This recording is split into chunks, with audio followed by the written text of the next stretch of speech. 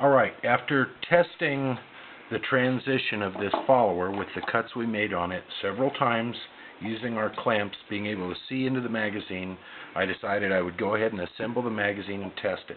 There's a couple of things I want to tell you about putting the adapters together.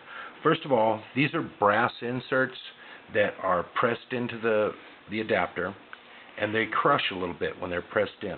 The first time you put the bolts in from the back side, you're going to be spreading that brass part.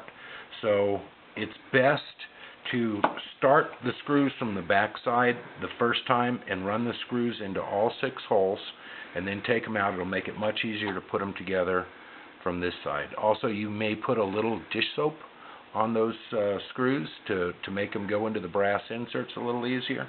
Okay, we just assembled this magazine, and although this one has not had the molybdenum disulfide or the modifications to the top of the feed lips yet, we're just going to go ahead and test it. What I'm looking for is 2 things. I want to see that the magazine will freely load. I do expect around round 7 to feel the transition here, but I should be able to push past the transition. More importantly, when I individually eject one shell at a time, I want to see the stacks, rapidly present the next shell without any sluggish motion or anything. So let's try it. Got 1, 2, 3, 4, 5, 6. This is where I expect to feel the transition. 7. Didn't even feel it. Oh, there it is. 8, 9, 10, 11, 12, 13, 14, and 15. Okay, now I can depress the stack and release it.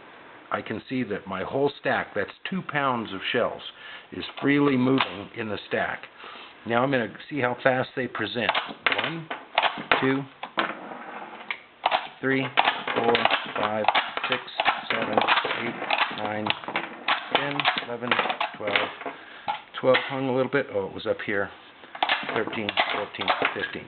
Okay, I know the stack will freely load now, so this would be a point where I would probably go ahead and put my molybdenum disulfide in the components. The follower itself gets coated, and then assemble the magazine and actually test fire the magazine.